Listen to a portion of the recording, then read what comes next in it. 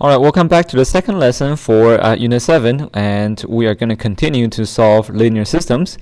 Last time we solved the linear system by graphing, and today we're going to do use an algebraic method, and this is called solving the system by substitution. Okay, and I'll show you how to do that in a bit. But first, there are two review questions for you to do, and why don't you give it a try, and I'll show you the solution in a bit. Okay. Alright, so here are the solutions. Hopefully you got them right. Also, I hope that you notice something for part B here. Notice how I got a solution to be 3, -2. However, when I was doing it, I noticed that that was not one of the points that I actually plotted. So I'm just actually guesstimating here, right? I'm kind of, yeah, I think that's the answer, you know, so I picked that as my solution, and I actually plugged those two numbers into my original equation to check if they are right. Indeed, that turned out to be the solution. But you see, when we are solving by graphing, sometimes, you know, that could happen, or even like this could happen. Then how do I know, you know, what exactly they are, right? I'm just really just estimating. I'm just guessing. So solving by graphing is nice because we can see what is happening visually, but sometimes we just need some sort of algebraic method so we can actually pinpoint exactly where it is, like that situation, okay, or in this situation too as well, actually.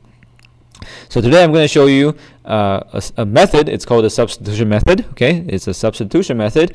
Now there are 4 steps here, and I'll show you how to do it. Okay, so here it says, first step, solve one of the equations for a single variable. Okay, so you can see here's our system.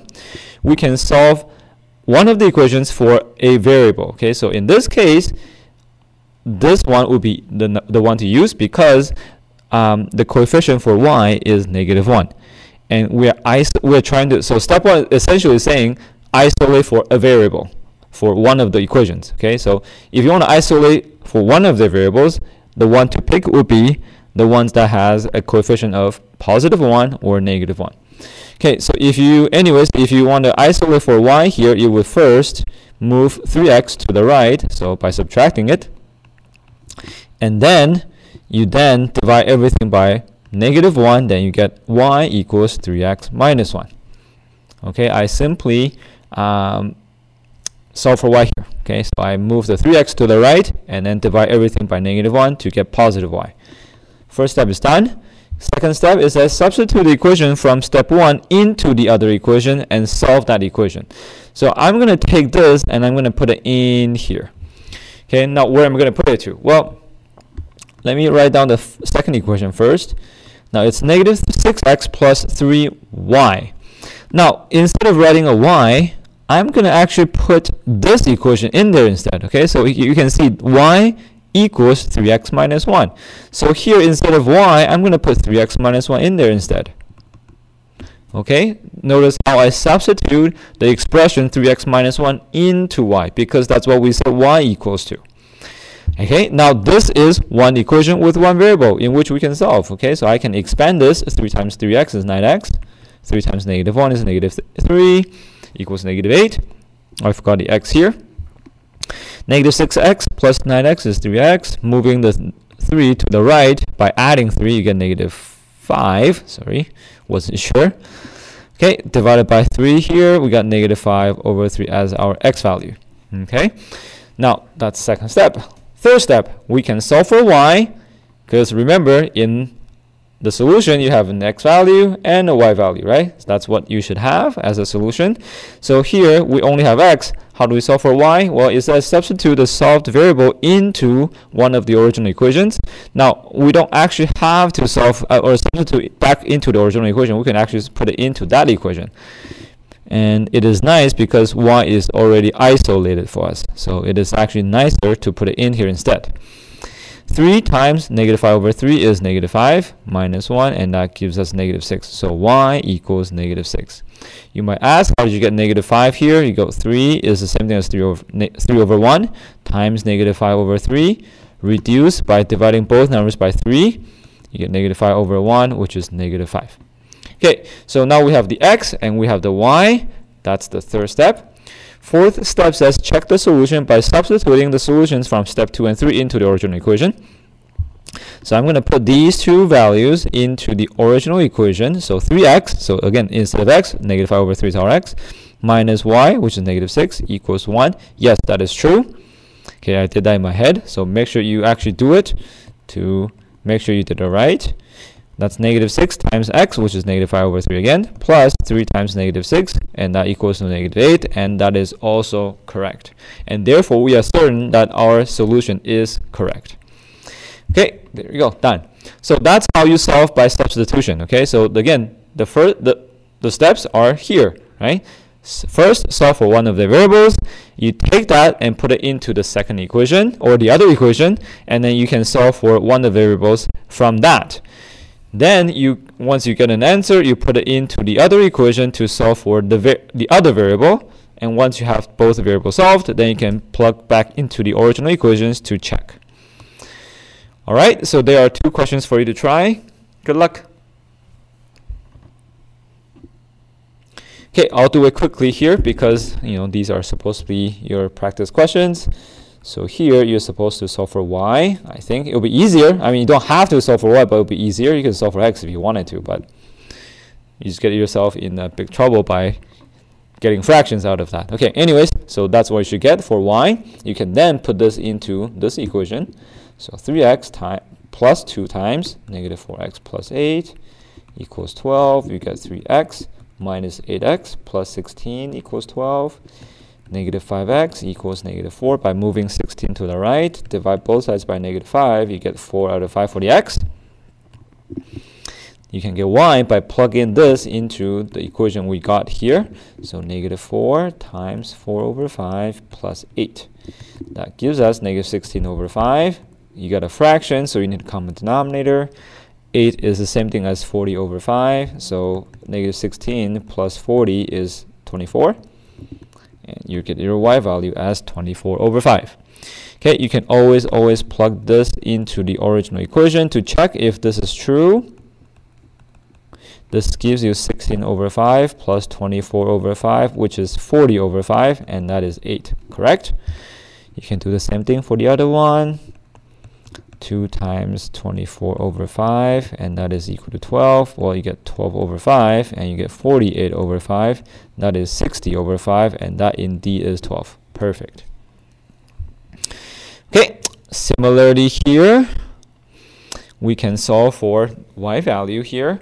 Okay, so here we can solve for y or x. It doesn't really matter. Okay, I'm going to solve for y here.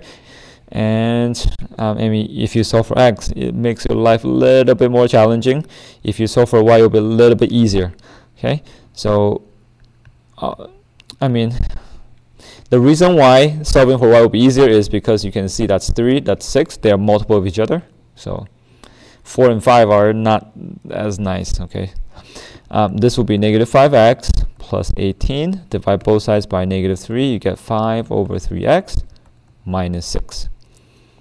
Okay, and that means we can put this in there. So we have 4x minus 6 times 5 over 3x, and this is why, as long as this is a factor of that number, look at this, that's a 3, that's a 6, it actually makes things a lot easier for you.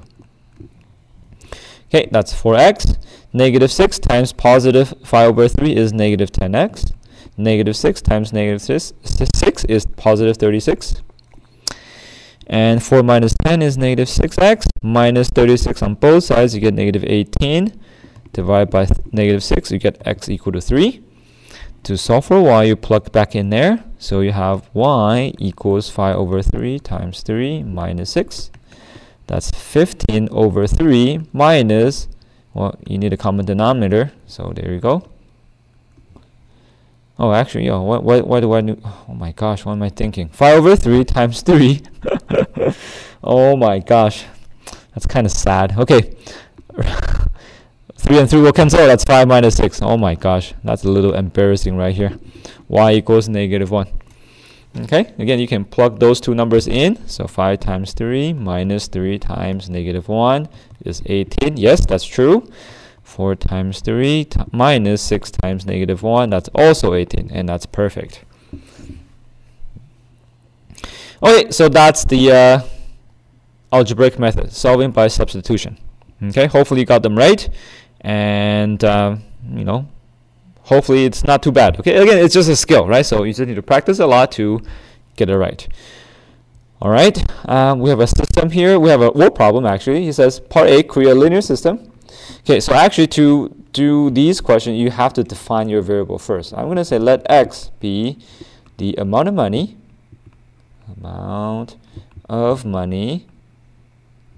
invested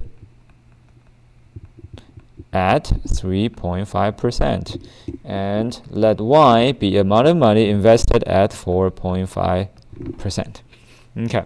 Now, once we have the variables defined, well, if x is amount of money invested at 3.5%, oh, actually, I should probably read the question first. It says Alexia invested $1,800.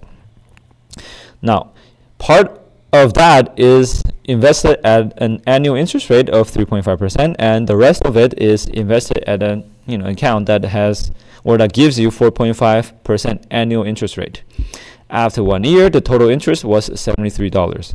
Okay, so we're going to create a linear system for this. Well, right away, because I define my x and y, or our x and y, as the money, so in total there's $1,800. So my first equation should just be x plus y equals 1,800.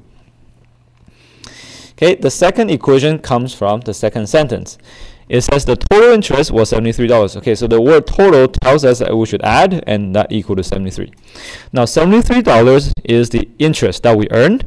Okay, now how do we find out how much interest we earn? Well, the amount of interest that we earn comes from the amount of money we invest times the interest rate as a decimal. Okay, so 3.5% is the same thing as 0.035. Okay, that's that as a decimal.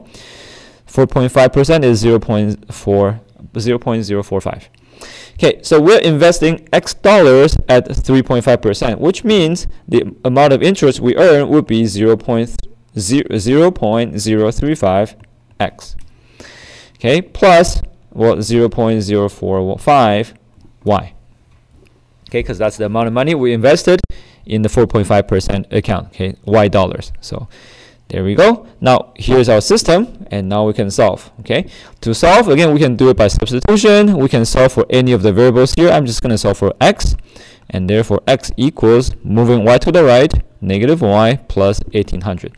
Then I can substitute what we got there into the first equation. We have 0.035 times x, negative y plus 1,800 plus 0.045y, and that gives us 73. And then can expand. That is negative 0.035y plus 0.035 times 1,800 is 63, and that is still 0.045y equals $73. Combine these two like terms, I get 0.01y. Moving 63 to the right, I get 10. Divide both sides by 0.01, I get $1,000. So that means Alexia invests $1,000 in the 4.5% account. That's for the y amount.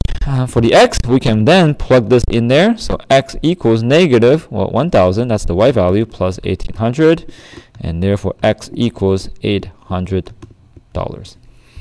Okay, so that's how you solve this question right here. Okay. Last thing I need to show you is, in the previous examples here, these are all whole numbers or integers, right? Integers. We have integers here, nice and easy to solve. But you look at this, we got fractions. Okay, well, fractions are not as easy to deal with compared to integers for sure. They are not horrible, but not as easy. So can we do something about that? Well, it turns out that yes, there is something we can do. Okay, it says we can actually multiply or divide equations in a system by a non-zero number, just like an equation. I mean, at the end of the day, that's an equation, right? If you multiply the left-hand side by 2 and multiply the right-hand side by 2, well, yes, we are changing the the way it looks, but really it doesn't change or affect the question or the equation at all, because we are doing the same thing on both sides.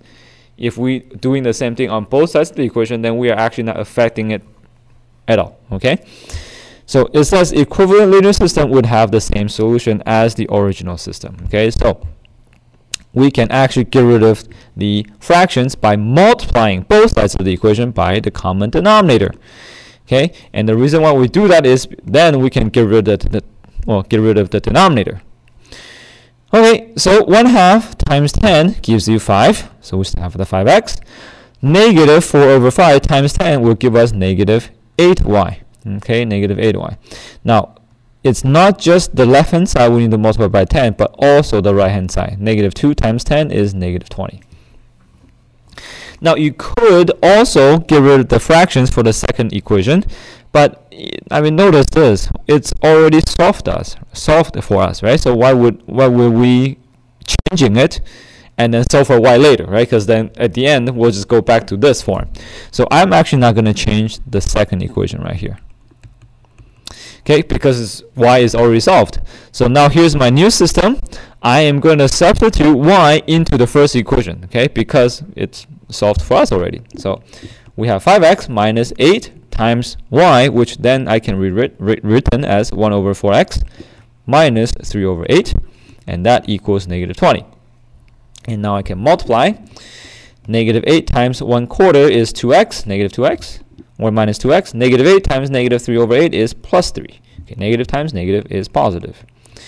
I can combine like terms here. 5x minus 2x is 3x. I can move the 3 to the right, so that would be negative 23. I guess at the end of the day, we still need to deal with fractions, but at least it's a little bit less. Okay, hopefully that's easier to deal with than what we had originally. So that's our x value. We can then get the y value by putting in the x value into that second equation right here, because we have y solved for us. So that's 1/4 times negative 23/3 minus 3/8. That would be negative 23/12 minus 3/8. We need a common denominator of 24.